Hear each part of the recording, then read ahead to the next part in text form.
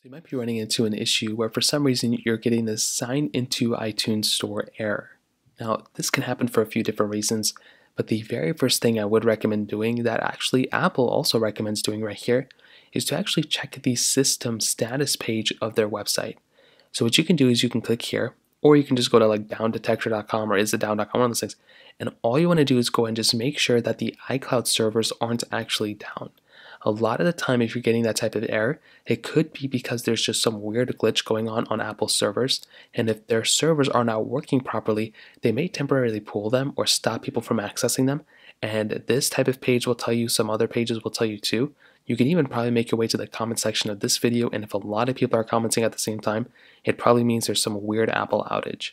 Now, another thing Apple recommends you to do is to make sure your device is connected to the internet. So if your iPhone or iPad or iPod, whatever it is not properly connected to a Wi-Fi connection, that is going to be an issue. So just go ahead and make sure you're actually connected to Wi-Fi, because again, if you're not, that is going to be the main issue here. That is going to be the way you're going to go ahead and access your specific, iCloud account. So make sure your internet connection is properly set up. Now, another thing they recommend doing, which is probably the thing that's going to, these two things in my opinion are going to probably fix it for you, is going through and updating your software, checking the date and time. So for one, let's go and check date and time. Let's go into our iPhone settings. Let's click on General. Let's click date and time right here.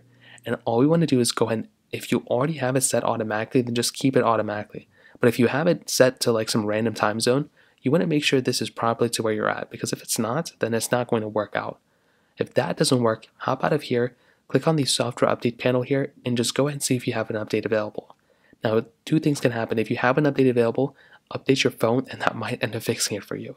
Or if that doesn't work, go ahead, if you're on the latest version of software, it could be that the latest software update has some sort of bug with it. So even there, you're just going to have to kind of wait it out. So in terms of that, those are pretty much kind of the main ways to do it. If you have any other thoughts or questions, let me know in the comment section below. Hit the like button, that'll mean so much, but definitely hit that subscribe button. More importantly than everything else, I love every single one of you guys. Hopefully I'll catch you guys in the next video. Peace out.